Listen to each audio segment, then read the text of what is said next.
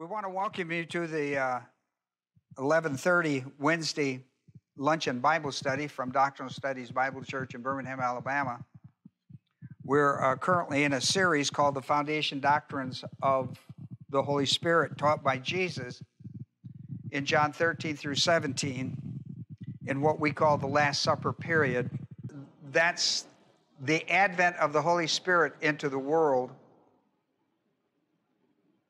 It sets up the New Covenant period, and it sets up the church age.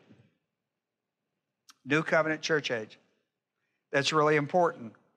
And so there's a lot of confusion. People just really don't separate these two ideas, and they don't pay enough attention to how Jesus was teaching. And so what he was teaching, and I'll give you an example of it. Our text today is John 16, 7, and 8.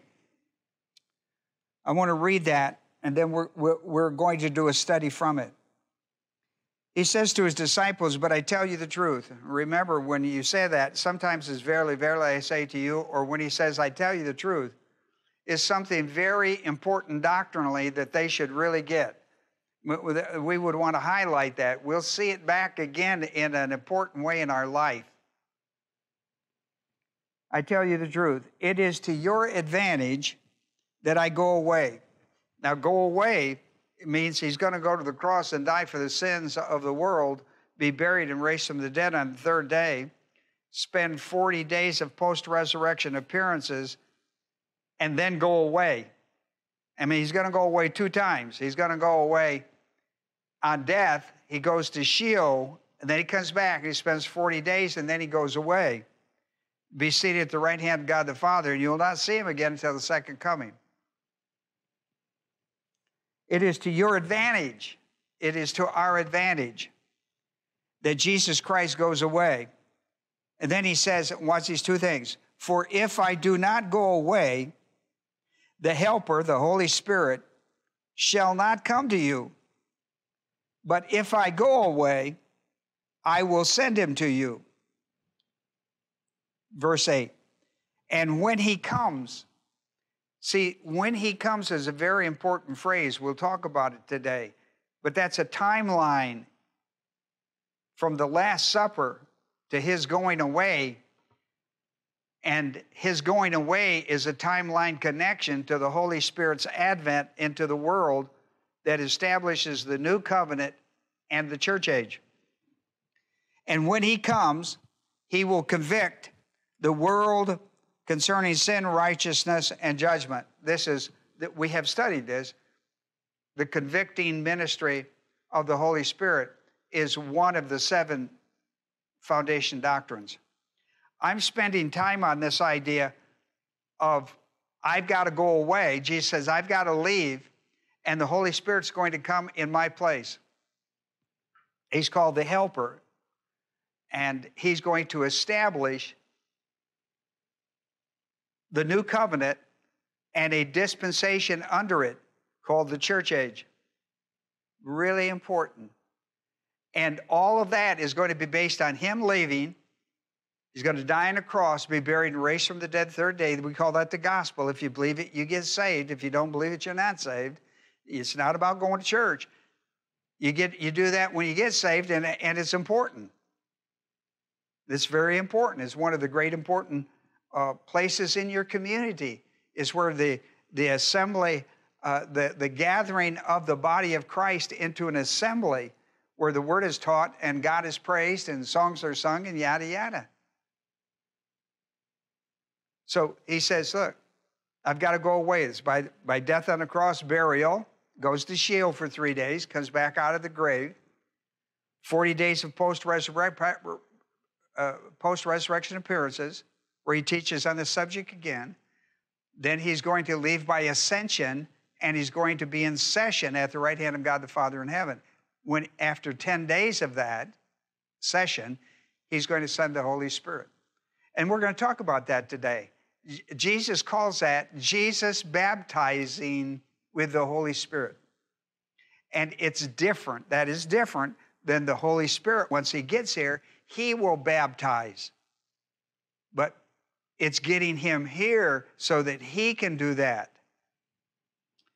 So we're going to study that today. People they don't pay attention, and they miss some really important aspects of this idea. So let's stop and have prayer. Remember, the Bible is a spiritual book for spiritual people, for spiritual living.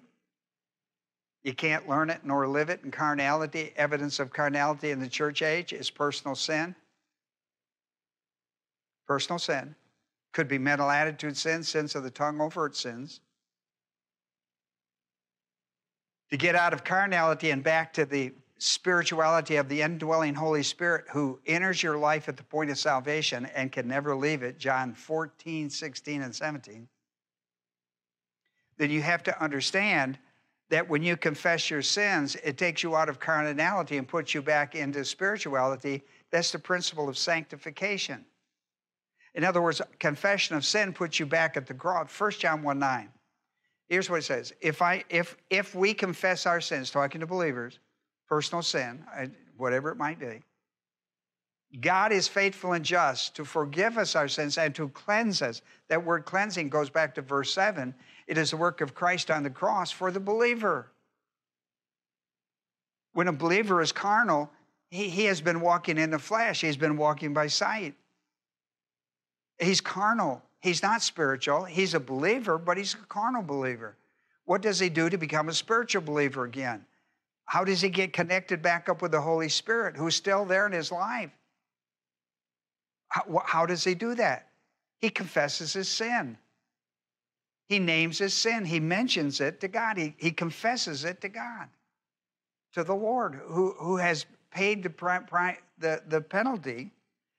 And that's been taken away, brought us into sonship. The penalty of Adam's sin had brought us into sonship with God Almighty, which is forever. Once you're born again, you're always born into the family of God. You're always in the family of God. Even when you're away from God, Luke 15, the prodigal son, you're still a member of the family. When he returned as a prodigal son, he was a son. Well, let's take a moment, let's get that done, and let's get into the morning study entitled, Christ Baptizes with the Holy Spirit. Okay? Let's pray. Father, we're thankful for all of your love, mercy, and grace extended to us through the work of Christ on the cross. And then as a believer, we are ministered through the Holy Spirit. We're ministered through the Word of God under the principle of walking by faith. I pray today, Father, the Holy Spirit would once again teach and recall. I pray he would guide us into all truth, disclose all truth to us, not only the things that are present, but the things that are to come. I pray this in the name of Jesus. Amen. Well, here we are today. We're going to look at this. Today I'm going to talk about Christ baptizing with the Holy Spirit. Next week, I'm going to close this series out by teaching you about the Holy Spirit baptizing. The Holy Spirit baptizing.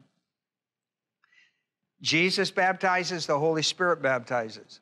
Jesus has to baptize with the Holy Spirit before the Holy Spirit can baptize as part of his ministry in time, church age. So, point number one, I've got 4 ideas I want to share with you about Christ baptizing with the Holy Spirit. Jesus introduced this doctrine to his disciples during the Last Supper with a special phrase that's recorded in John 16 in the passage I read. It is a little phrase in verse 8, and when he comes. I've got to go away, and he's coming. I'm leaving, he's coming. I'm leaving, he's coming. I'm leaving, he's coming. That's the idea. And he does it with the phrase, and he, when he comes. And then he talks about what he'll do. When he comes. When he comes, that he will convict. When he comes. When he comes. But I've got to go away first. Say, I've got to go away. This is mentioned in verse 8. It's also mentioned in verse 17.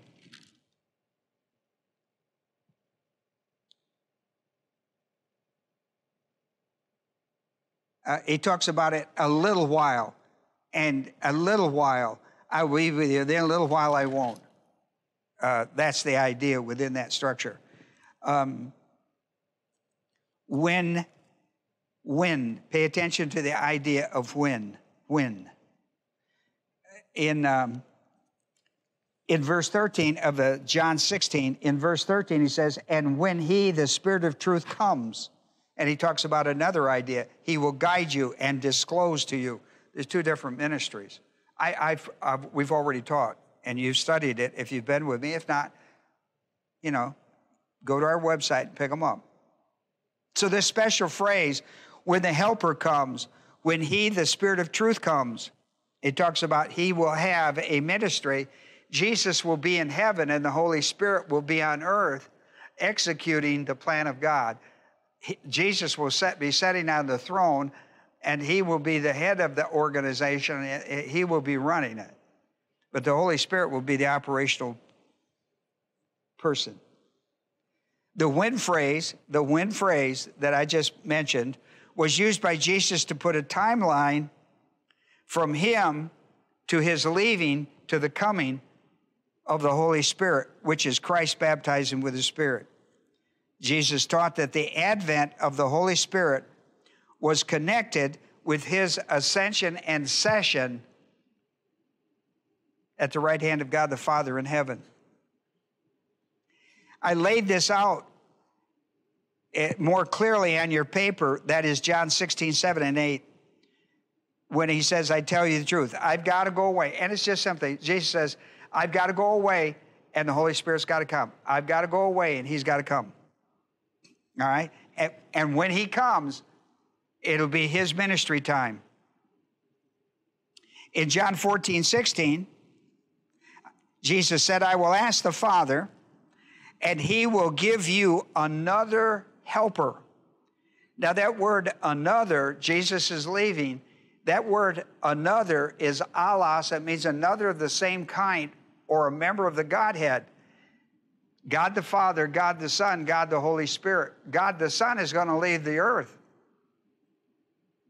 by ascension and into session. And 10 days into session, after 10 days, he's going to send the Holy Spirit. He's going to baptize with the Holy Spirit when he comes. And that when he comes experience is called Christ baptizing with the Holy Spirit. So it's important you understand that. John 14, 16, I will ask the Father, and he will give you another helper that he may be with you forever. In John 14, 26, Jesus said, whom the Father will send in my name. Whom the Father will send, talking about the helper, the Holy Spirit, whom the Father will send in my name. John 15, 26, the Holy Spirit, whom I will send to you from the Father. Sunday, I taught on the Abrahamic covenant in a series called Justification by Faith out of Romans 4 and 5. And I taught in that lesson the importance of listening when God or Jesus says, I will. When God says, I will, or Jesus says, I will. I used an example for you at John 6:40, where the first I will is God speaking it, and the second I will is Jesus speaking it. Well worth your read. Because what you get is you get to see when God says, I will something to your life, I will it to you. It's because you're an heir, because you believe the gospel of Jesus Christ. You've been adopted into the family of God, Romans 8, 14 through 17. You've been adopted into the family of God, and you are an heir in Christ. You have an inheritance. By grace, all of this is by grace, not by works. You don't get it by works, you don't keep it by works. It's a gift. And you pay attention to what God has willed to you as an heir, what he has willed to you. It shows you how God has obligated himself to you. That's why on your part, when you look at that will, you understand that God has obligated himself to do that for you. That's unconditional love. That's grace operating to my life. It's not dependent on me. What is dependent on me is to believe that and to act according to my faith. I walk by faith, not by sight. You see, that's kind of important here because in John 14:26, whom the Father will send, in other words, God says, I will send. And then in 15:26 of John, I will send.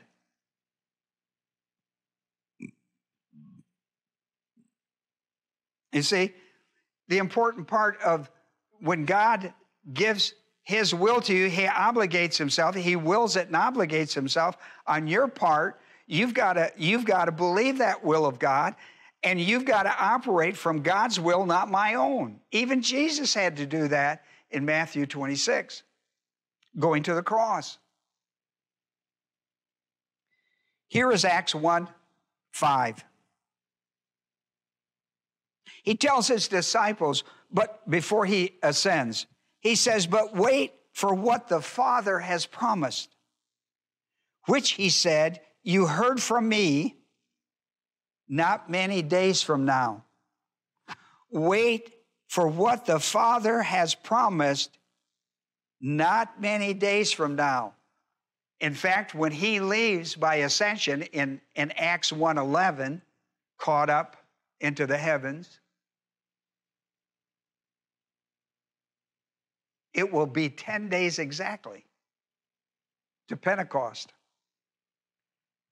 We know that because of the 4 holidays of the crucifixion that's connected. Passover, unleavened bread, that's an 8-day festival. Once unleavened bread starts on the 15th of Nisan, the first Saturday, weekly Saturday, the very next day after the weekly Sabbath in the week of unleavened bread is first fruits. That's Sunday in our calendar, or the first day of the week, is a festival. It's first fruits. 1 Corinthians 15:20 through 23 talk about Jesus was the first fruits of the resurrection. He was raised on that time, and when you count from first fruits festival, 50 days is Pentecost, which was the Feast of Weeks, 7 weeks. The next day is Pentecost, 50th. Pentecost means 50th.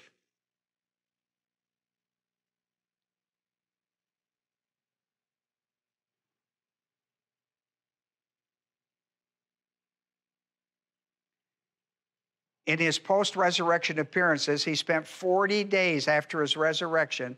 He spent 40 days in post-resurrection appearances. He goes back and sits at the right hand of God the Father, and he sends back the Holy Spirit at Pentecost, Acts 2. You got to read Acts 1, people. You got to eat. You got to read. You got to study a little bit. In Luke 24, on your paper, if you don't have your, let's pause.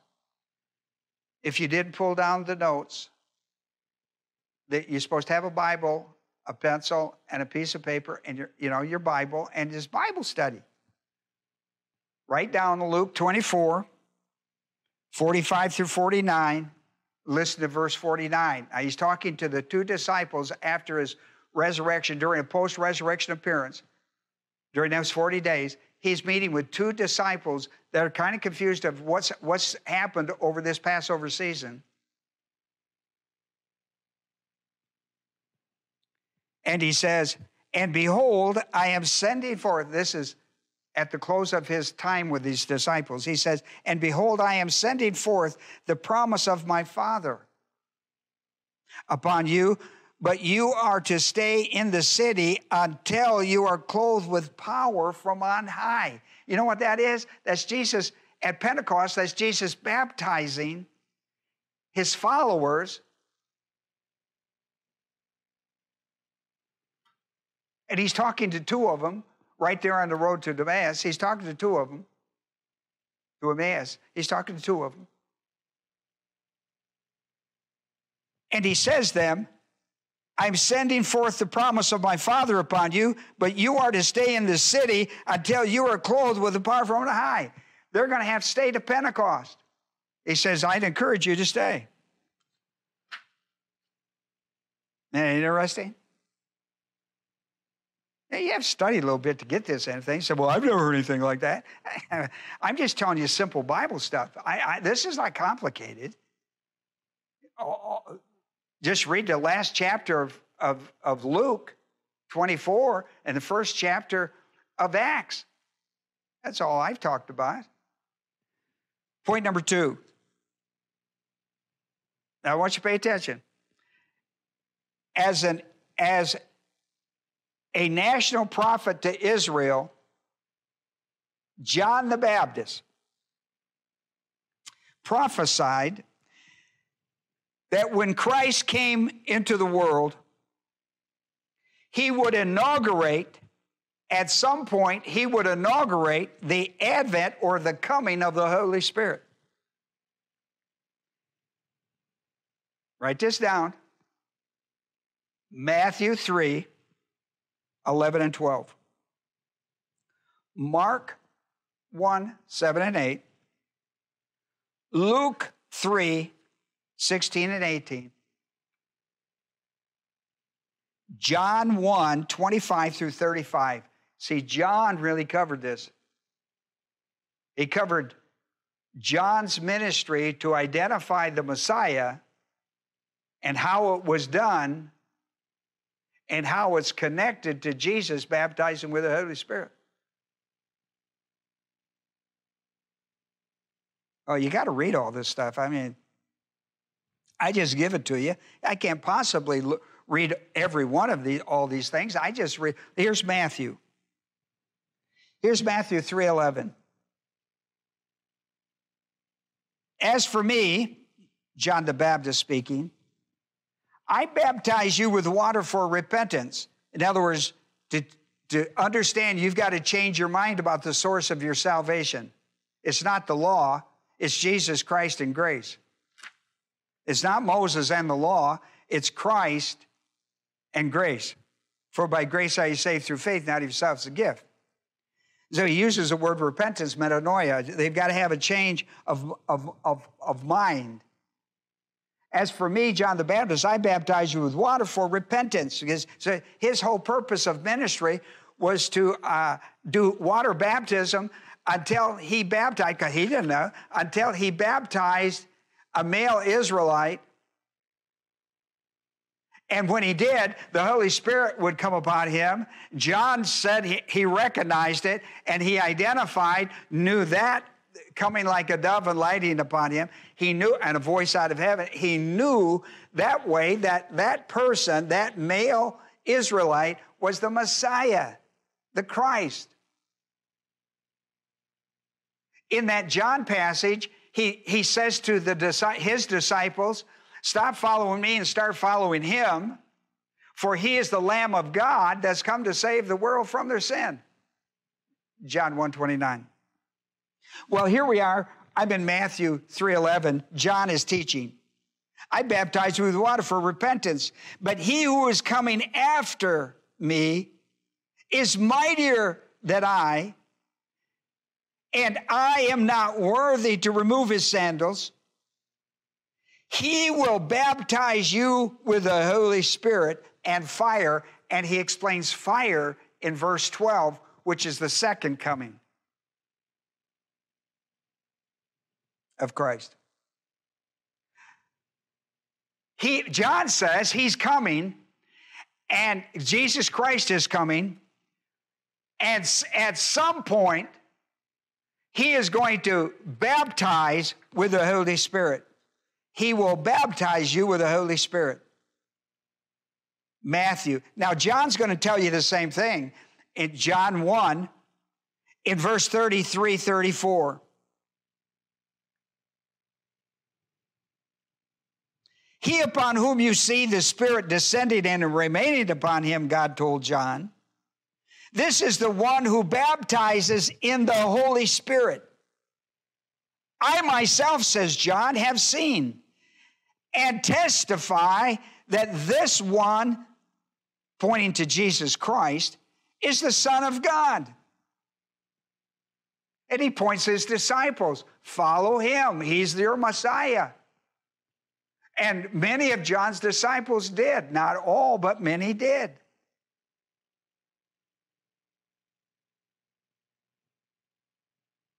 That was the group that Jesus started with. When you read John, the 4th chapter, in verses 1 and 2, you will discover that during the ministry life of Jesus Christ, all the way to his ascension and session, all the way through his ascension, Jesus Christ never baptized anybody, not in water nor in spirit. John 4, 1 and 2. Here's what verse 2 says. Although Jesus himself was not baptizing, but his disciples were. That was water. Remember, Jesus taught that he must go from the earth before the Holy Spirit could come. Before he could baptize with the Holy Spirit, he had to leave the earth in order to baptize with the Holy Spirit, which was the coming of the Holy Spirit's ministry into the world. The third member of the Godhead's great ministry is under the new covenant and the church age. Boy, it would, if you could understand this and wrap your brain around this and study the stuff we give you, the material we give you, and study it under the ministry of the Holy Spirit, it would so enlighten your life.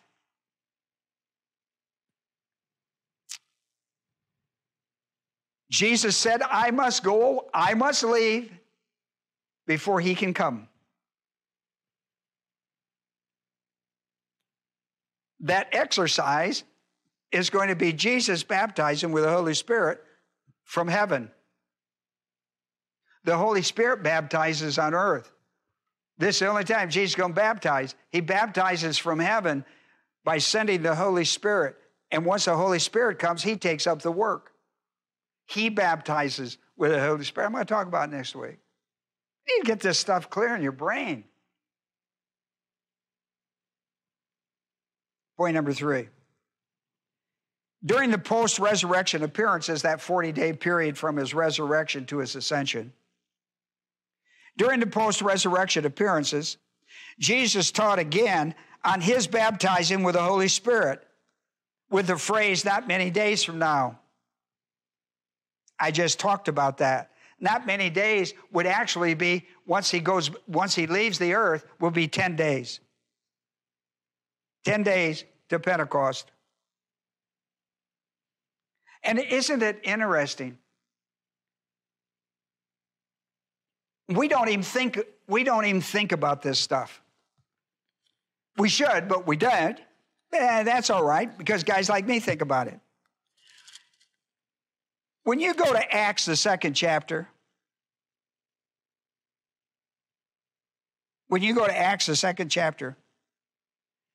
everybody knows that what we're talking about in Acts 2, having read Acts 1,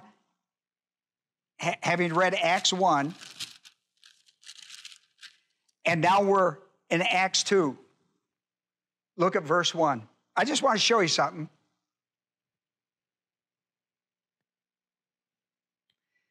Listen, what we call Pentecost today, in chapter 1, verse 1, it says, and when the day of Pentecost had come, It wasn't called Pentecost. On that day in Acts 2, in the Jewish nation, it was not called Pentecost. It was called the Feast of Weeks or Harvest. Go to Leviticus 23 and you can read about the whole festival. It's listed there amidst the national festivals of Messianic history. Shadow Christology. Isn't it interesting that Luke, who writes the book of Acts, which is volume 2, Luke volume 1, Acts volume 2. This is in 61 AD. This festival, this thing, is called Pentecost. It was never called Pentecost except in the church. It was called the Feast of Weeks. It was about the 70, it's the 7 weeks, the 50th day. 7 weeks and the 50th day. It was shadow Christology of Jesus baptizing with the Holy Spirit. Seated in heaven, he did that. It was his first declaration of authority according to the promise of the Father.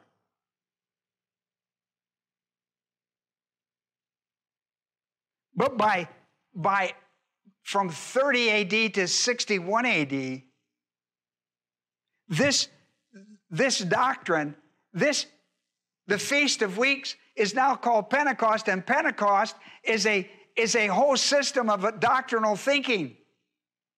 It's a term for a whole doctrine under the new covenant of the church age.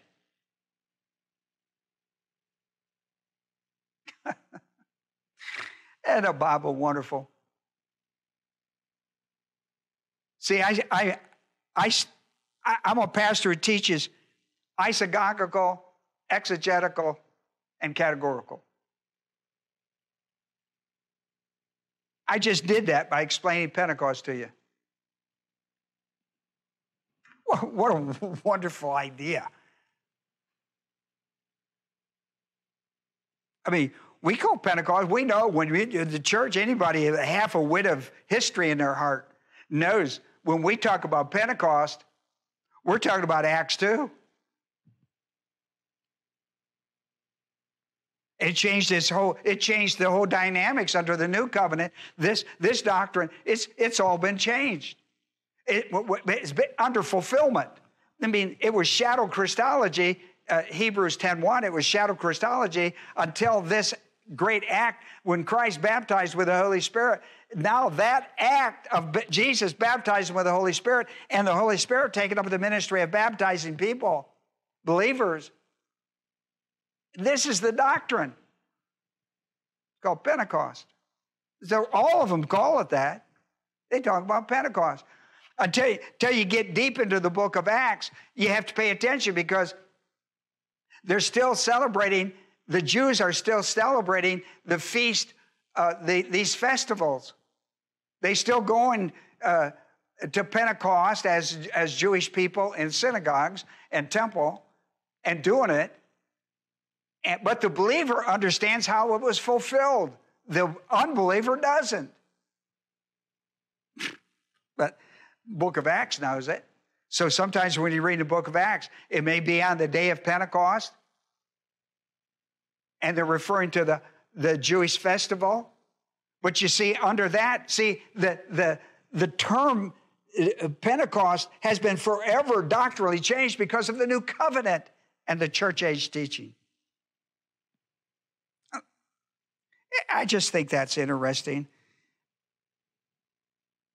I just think that's interesting. Now,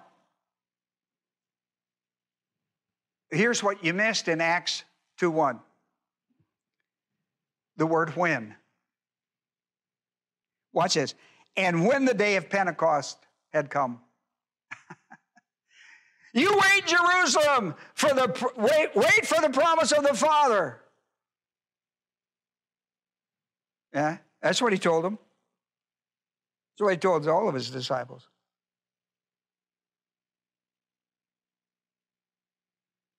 Well, that day's come. And when the day of Pentecost had come, they were all gathered in one place. Now, where are they? See, people, listen, you can't come up with your own idea about who they are. There are people in chapter 1. And who are these people? Well, here they are. They're in verse 15. Here's verse 15. At that time, Peter stood up in the midst of the brethren, a gathering of about 120 people who were there together, and said,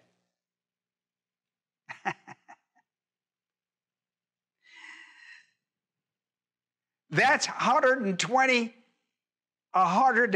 believers of followers of Christ who have gathered to wait for the promise of the Father, not to leave Jerusalem, but wait for it. For Christ will baptize you with the Holy Spirit. It will be the coming of the Holy Spirit and his great ministry.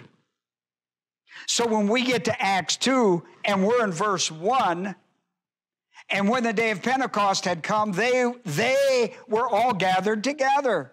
Who are these people? This is the 120. Now, there are a lot of people gathered at Pentecost, the festival, that were Jews.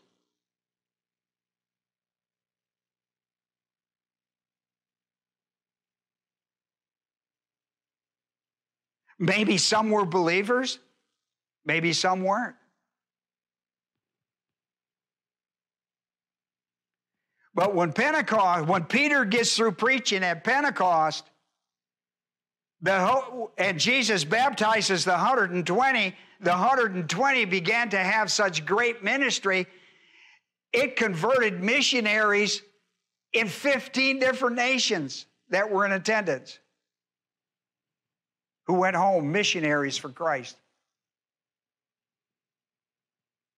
Boy, you should read Acts 1 and 2 and see what happened at Pentecost when Jesus baptized 120 and the Holy Spirit began to work in miraculous and powerful ways in the life of these people. And who were these 120? Primarily Galileans.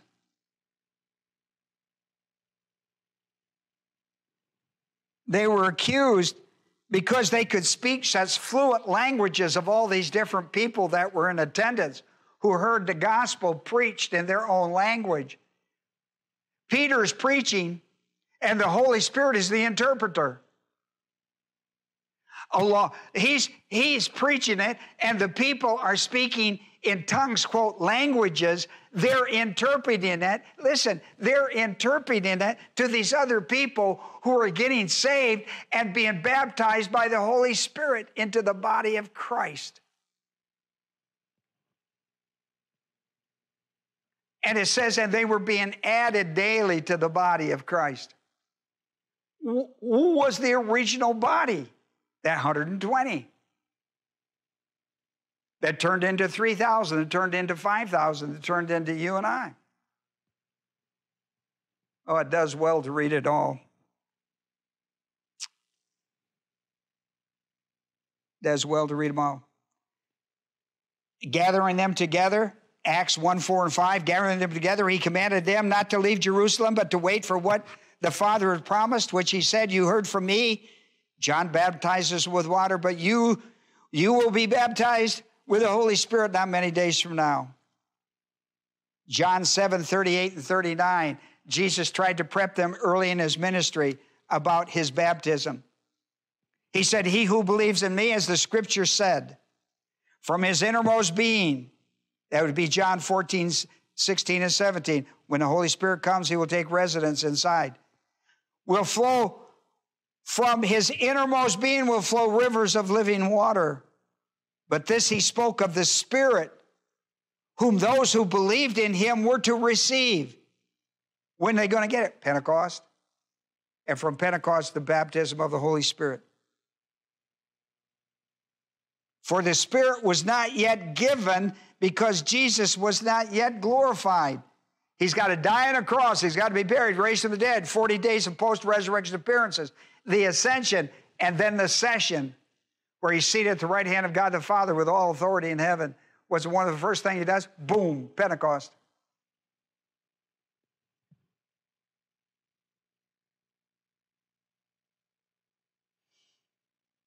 As Peter stood up in the midst of the brethren, preached in the Galilean, preached this marvelous message, tongues broke out. Interpreters and tongues broke out. Tongues broke out. People heard the gospel preached in their own dialect. And people were saved that day like you can't believe. The ascension of Jesus Christ. Men of Galilee, why do you stand looking into the sky? This Jesus who has been taken up from you into heaven will come in just the same way as you have watched him go into the heavens. Here's his session. Acts 2:33. Therefore, having been exalted to the right hand of God, and having received the Father's promise of the Holy Spirit, he has poured forth Christ, which is Christ baptizing with the Holy Spirit. This which you both see and hear. That's at Pentecost.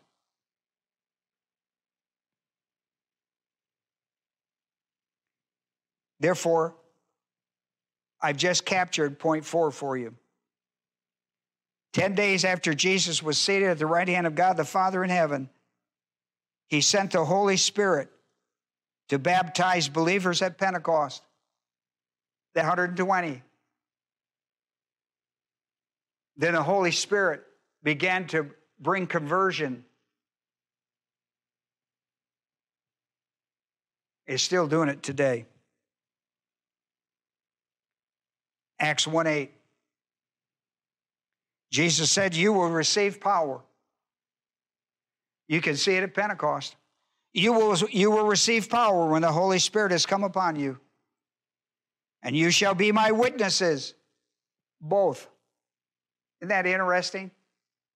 Now, when you count it, see both. Both.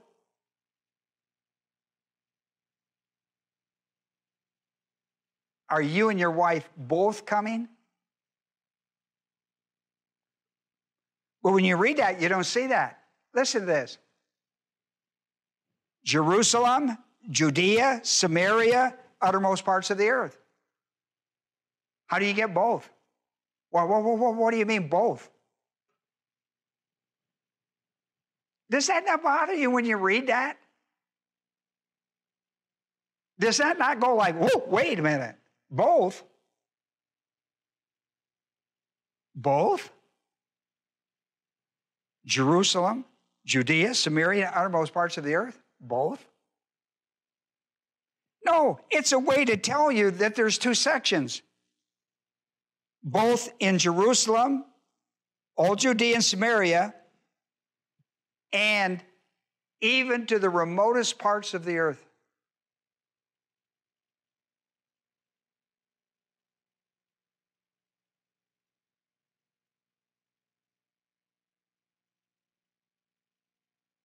Did you get that? Listen, you will start learning to read the Bible and listen to the Holy Spirit if you will let him teach you and recall. If you will let him guide you and we let him disclose these things to you. Like John 14, 15, 16 says. I've done an in-depth study with you on the 7 foundation doctrines that are important to the church under the new covenant.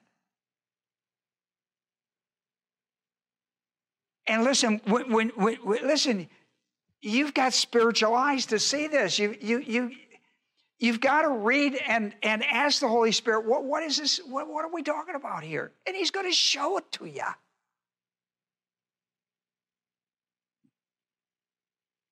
My job is to point these things out to you as a teacher. I can't begin to tell you. I only have an hour with you, and my hour's up. You need to go to, listen, look, you can't get this in this one lesson. You've got to hear this several times. You've got to, listen, you go to our website, doctrinalstudies.com. You pull this down, it'll be up on our website in a day or two with all the notes. And you need to study the whole series as a unit. You need to study the Bible with your sins confessed and looking for God to teach you His will. Teach me your will, Father. Show me what you have obligated yourself to me about so that I can understand how important it is to my life to surrender my will to that will, because that will is so good for me.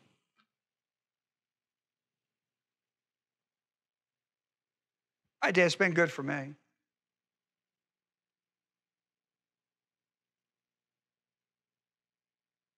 Every day. I fell in love with Jesus Christ. And the next thing, I fell in love with His Word. I can't read enough in the Bible about the person that saved me from hell, saved me from myself, a self-destructive life.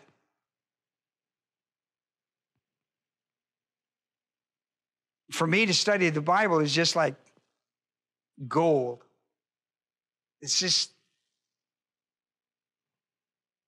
to discover the will of God, to discover these things in the Bible, to be able to understand them and try to make sense out of it. And how does it work in my life? Well, I tell you, it's all about the Holy Spirit's ministry in your life. I can tell you that. And the Word of God. There are two great walks in your life. You walk by means of the indwelling Holy Spirit, not by flesh. You don't walk by your sin nature. You walk by faith in the Word of God. Faith comes by hearing the Word of God. You walk by that faith, not by sight.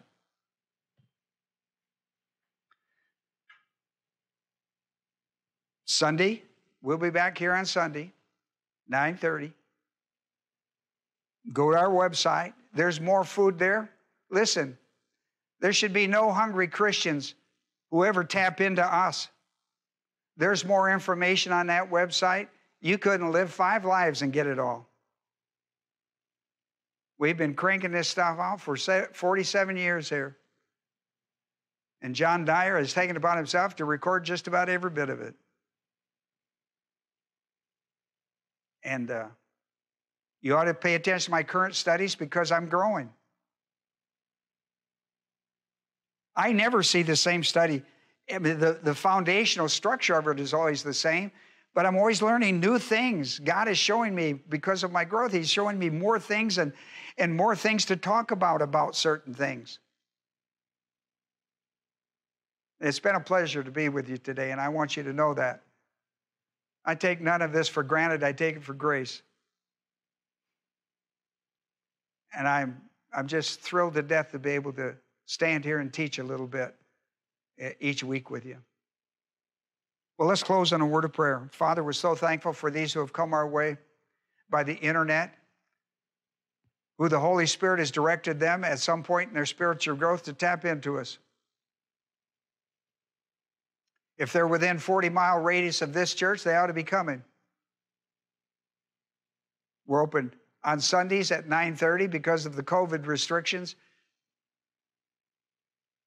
Just bring a mask. We've got you distanced enough.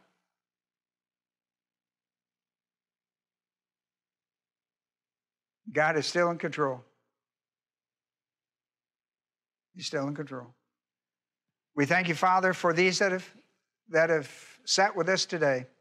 Pray the Holy Spirit would minister the truth to their life as He's promised. And they would fall in love with the Word of God as we have. In Jesus' name, amen.